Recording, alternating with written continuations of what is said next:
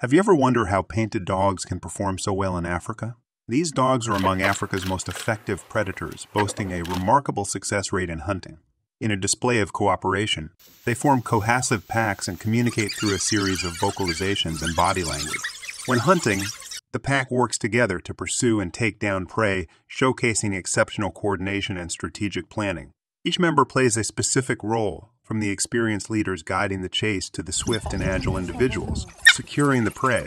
African wild dogs have prominent, rounded ears. These large ears not only give them an excellent sense of hearing, but also aid in temperature regulation as they dissipate heat. But